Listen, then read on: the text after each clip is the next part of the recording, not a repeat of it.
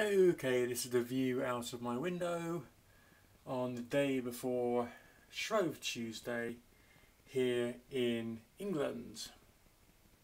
So whilst you're cooking up your pancakes and planning on buying all your Easter eggs, you might as well bring the friendly Christmas tree out as well, just to really demonstrate what confused weather we've actually got. I mean, this is actually quite a thick, well settled snow.